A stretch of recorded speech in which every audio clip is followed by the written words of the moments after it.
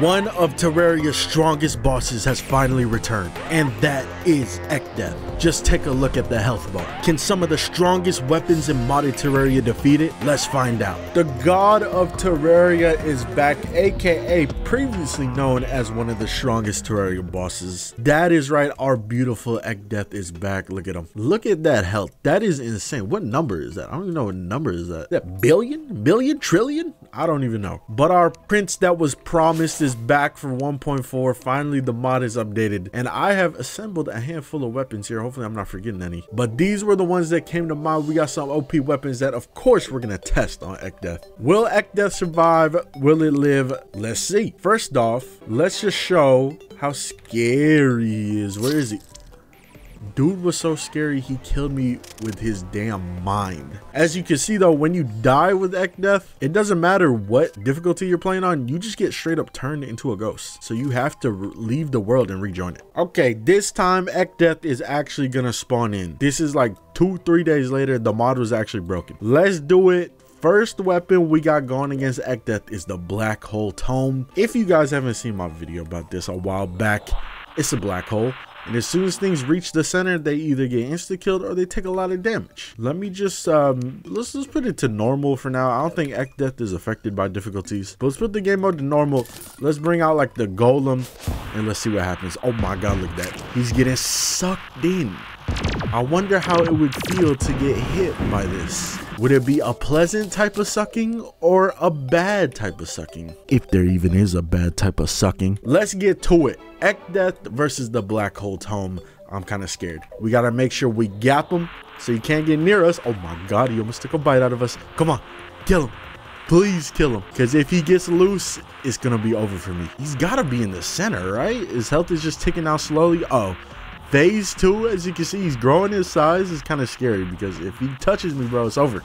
I'm dead. And he's going to infinitely grow until I'm either dead or the screen is covered. Oh my god. And just like that, our first weapon came to play, the black hole tome. I might need to do a whole video about this because there's been a minute since I've seen it or used it. But now we get to the tome of greater manipulation. Can Ekdeath survive a classic? I don't remember if Ekdeath...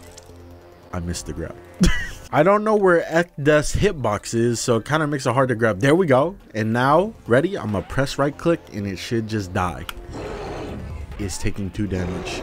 This is not the greater tome that I know. The greater tome I know would kill it. Actually, I don't even remember if the greater tome killed it in the past. I might have to actually watch my own video. But I'm just going to accept this as a L and just die again, sadly. Okay, I watched the original video and Ekdeath did actually die to the right click from the greater tome, but we're moving on to the serious punch from the one punch mod. Now this thing kind of takes a minute to kill bosses. Let's bring in the golem again. He's gonna be our test subject, but watch this. We covered this weapon before, I think a while back, and as you can see, it charges up and then after a while, boom, completely decimates what's in front of it. Oh my god, why is it going again? Now the only problem is I have to run away from Ekdeath while this is chasing me, or while it's charging up, I mean. So this could be a little tough. Let's do it right away as fast as I can. Oh my god, oh my god, oh my god, oh my god, please. We're gonna need a little bit more speed, y'all. Okay, attempt 2 at the serious punch. I have the Omega Core on, which this should allow me to easily gap Ekdeath, as you can see. Oh my god, look at this. I'm moving right now, but Ekdeath is also moving. It should be a straight punch. Yes, sir. You'll love to see it. Another W for the weapons. So let me split these up into L's and W's. Sorry, greater tome. You took the L. You gotta be on the right side. Moving on to the ultimate fist. I don't remember how this works. How does this work? Oh, okay. I think we did a video about this too a while back. This is from the Juice mod. And does it even insta-kill? Let's see. Okay, yeah, it does. The only problem is I have to launch myself into Ekdeath. But let's try it. I'm charged up and here we go. back to the main menu for me. The next two that we have are the Zenith Toilet and the True Zenith Toilet. I've done a video on both of these. I'm pretty sure, as you can see, this True one is insane. Even drops my frame rate sometimes. And then the regular one, we just kind of swing like a sword. Now, let's see if these can beat Ekdeath. I'm kind of scared of using this one. Okay, this one is not working, and I'll be right back. And now let's do the True Zenith Toilet. Here we go. Come on, I expect this one to actually catch a W. Yes, sir. So this one was greatness, and this one was shitty. We're getting down to the nitty gritty. My character's like flashing. But yeah, we're getting down to the last three here. One of them is like a random calamity weapon I picked up. I just went to the weapons and I went all the way to the bottom and I just picked it randomly. And the other is the gauntlet. Come on. If you are an OG Game Raiders fan and been watching for a while, or just know the Game Raiders lore, history, whatever, you know that this gauntlet's got some power. For example, let's bring in a couple of bosses here. I snapped the gauntlet. Boom. Half of them are gone.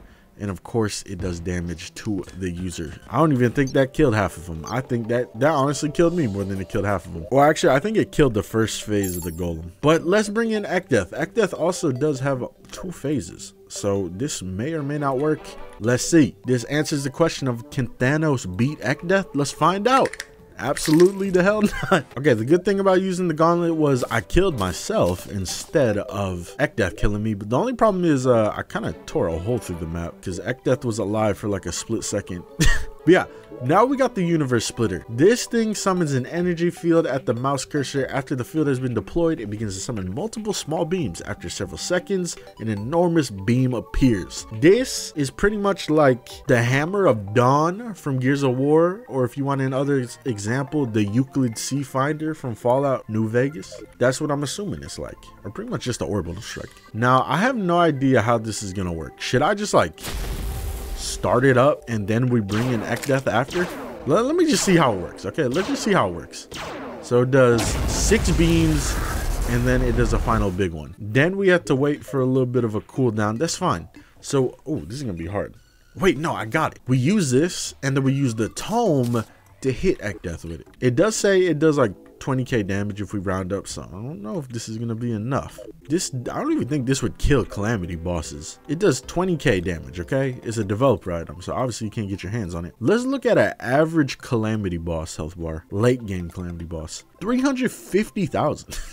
So I don't even know if this thing would kill a regular calamity boss, but let's do it. Boom, bring it in. Boom, bring in Ekdeath and hold them steady right there.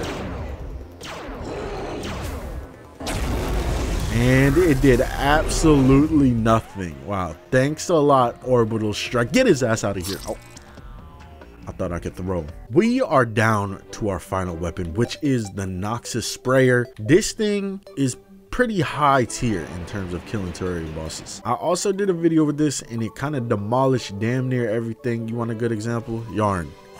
Look at the health bar. Gone. Just literally vanished. So I really don't expect Ekdeath to win against this. And the winning is on the lower side. As you can see, 3 of them have won, 5 of them have lost. Ekdeath, can you defeat one of the greatest Terraria weapons ever? Let's see. Absolutely not. Amazing. Noxus Sprayer, as always, doing great. Now, I'm going to pull out Weapon X. If you guys know about the OG video, you know that Weapon X deals with a little bit of sand. And all we got to do is get Ekdeath into phase 2. And once we get it into phase 2, we put it underneath some sand. Now, this is going to be hard. We have to do, let's do it with the black hole tome. Honestly, it might be easier. So we put it, boom, down here, get the black hole tome, and now we put it in the sand like this. And once it enters phase 2, it should insta-kill itself. Here we go.